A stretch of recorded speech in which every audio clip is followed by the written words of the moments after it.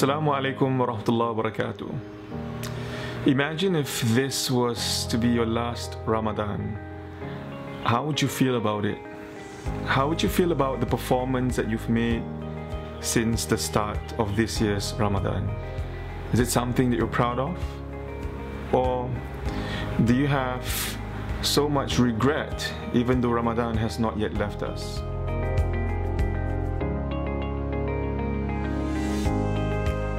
You see, it's a very important question for all of us to sometimes sit down, reflect, and ask ourselves. If we're not so pleased with the performance that we've had so far, imagine if we would not have another one in the future. Because I believe that the reason why some of us, we slack a little bit, we think that we can always do better next time, it's because we think there is going to be a next time. But that is merely an assumption.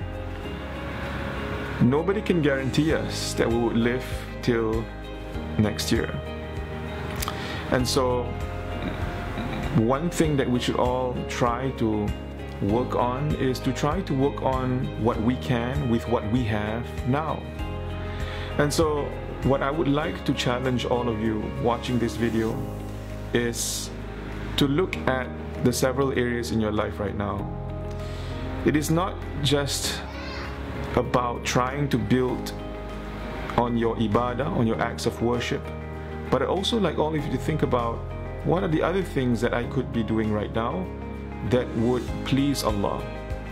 Because it is not just the increase in your prayers, the increase in your supplications and dua that would please Allah.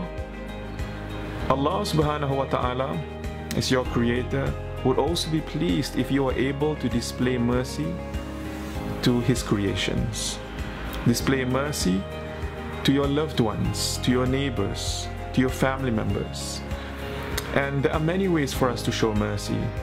The most simplest way and the most straightforward, most common way that most people would understand it is to actually be more generous, be more charitable, right? Be generous with your donations to others. These are some of the things that we can do immediately, as how the Prophet ﷺ displayed it in his lifetime, and he was known to be even more generous in the month of Ramadan compared to other months.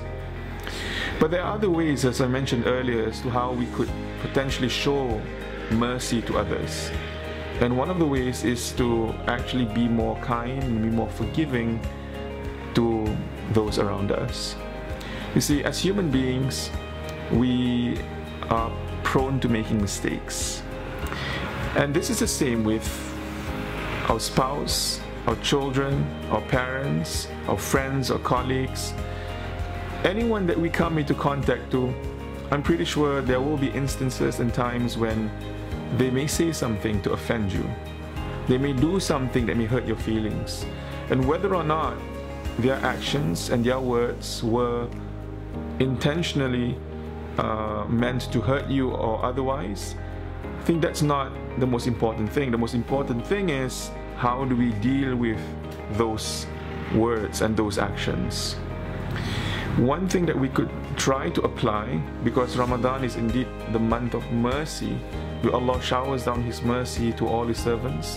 One of the things that we could do is to show more grace to those around us, meaning let us allow people to make mistakes, because at the end of the day they are humans, right? And we all would falter sometimes. We all may say something that we regret, that we don't really mean. These things are bound to happen in any kind of relationship that you find yourself in. This is bound to happen. So with this fact, let us work on trying to be more forgiving. Let us learn to pardon. I mean, do we not all always say repeatedly in the month of Ramadan, Allahumma innaka afoon tuhibbul afwa fa'fu anni. Oh Allah, you are the one who pardons. You love to pardon, so please pardon me. As we are asking Allah to pardon us for our mistakes, wouldn't it be ironic for us to not pardon others for the wrongs they've done towards us? Allah subhanahu wa ta'ala will definitely, He is more than ready to forgive us. He is more than ready to give us and show us His mercy. But Allah subhanahu wa ta'ala wants to see us express mercy first, display mercy first, show it and give it away, and that is when it will come back to us in abundance, in ways that we least expect. So this Ramadan, just imagine, if we do not work on trying to mend our broken relationships. Some people, they come to me and they say, Ustaz, I have a bad relationship with my father. I have a strange relationship with my mom. I've not spoken to them for quite some time. The last time I hugged them was 10 years ago. Things like this. I mean, when else are we expecting to fix things? Right? Ramadan is the best month, my dear friends. So let us try our best to make sure that this Ramadan, is the best Ramadan, even if we have only a few days left. It's never an issue of quantity as much as it is a focus on quality and intention. As long as we're sincere in trying to work our way to improve our level of ibadah and acts of worship, as long as we are genuine when it comes to trying to fix and mend our broken relationships, these are the things that will eventually determine the outcome of our actions in this world and in the hereafter. Okay? So let's work on that, and I hope you have benefited from this video. And if you found it beneficial, do share it. Thank you. Assalamu alaikum wa rahmatullahi wa barakatuh.